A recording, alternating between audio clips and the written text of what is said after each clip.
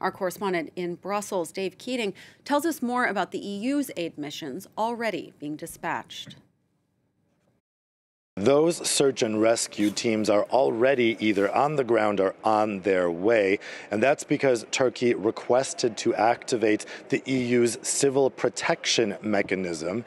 So these teams are urban search and rescue teams. They're specialized in finding people trapped in rubble, identifying really those urban areas. Those teams are coming from France, from Greece, from Bulgaria, Croatia, Czechia, Poland, Netherlands, Romania, and Malta. Other countries have also offered their assistance and are waiting to see where they're best needed. For Italy, Germany, here in Belgium.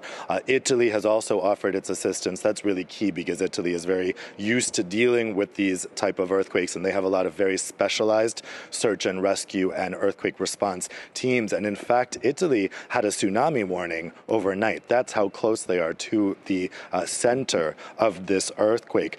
Now, also, the EU has offered the use of its Copernicus satellite observation system, so local authorities in Turkey can use that satellite system to identify where the damage is, to identify possible people trapped, infrastructure like bridges maybe at the risk of imminently collapsing. Here in Belgium, we had the foreign minister, Heja Labib, offering Belgium's assistance today and extending condolences to the victims of the earthquake.